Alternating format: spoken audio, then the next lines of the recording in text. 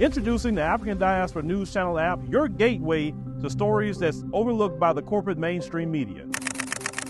And we serve as the voice to the Trubal Black community. Again, we got Dr. Candace Matthews. A lot of these documents, looking at.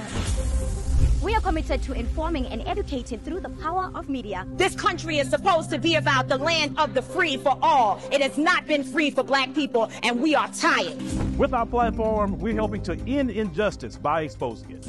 Join us in standing for excellence in journalism and serving our community.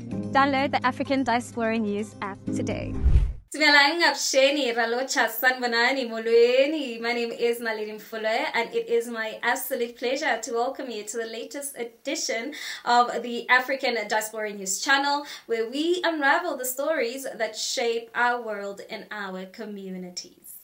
Now, today's story is a deeply important story that actually speaks to the struggles faced by the LGBTQI individuals in Africa and the journey of hope that actually leads them to new beginnings. Now, this story in particular is about Gabriel Ngonoy, who is a young man from Cameroon whose life was actually shattered by the very society he sought to belong to. Now, at just 19 years old, Gabriel's life took a hurrying turn after his relationship with his boyfriend was actually discovered.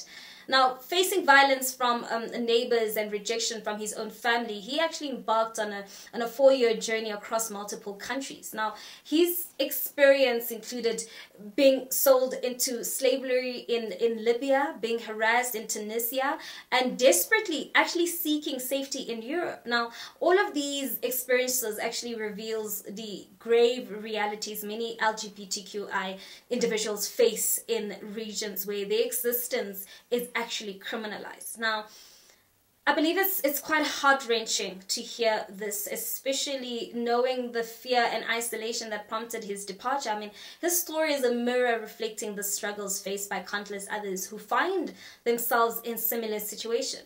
I mean, in a world where love can actually lead to violence and rejection, I believe we must ask ourselves, what can be done to create safe environments for all individuals regardless of their sexual orientation?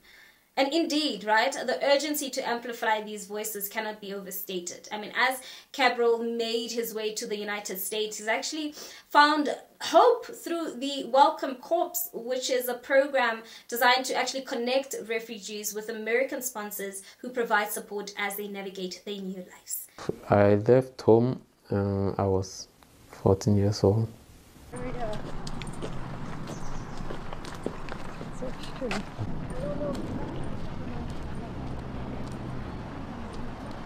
My goal was to leave my home and go somewhere, just to have peace. And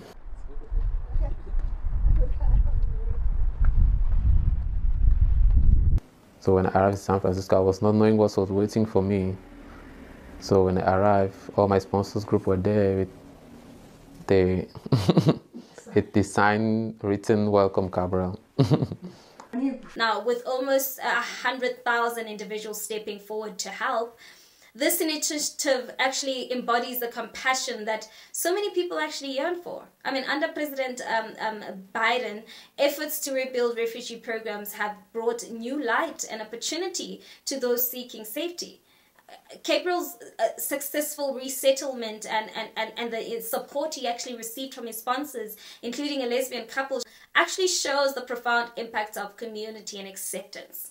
Now, this moment of discovery is not just about personal freedom. I believe it's about reclaiming one's identity in a world that often seeks to suppress it. Now, Gabriel fortunately works in a coffee shop and studies to become a social worker one day, channeling his experiences into helping others navigate similar paths. Now, he dreams of a day when his boyfriend, whom he met during this journey, can actually join him in this newfound freedom.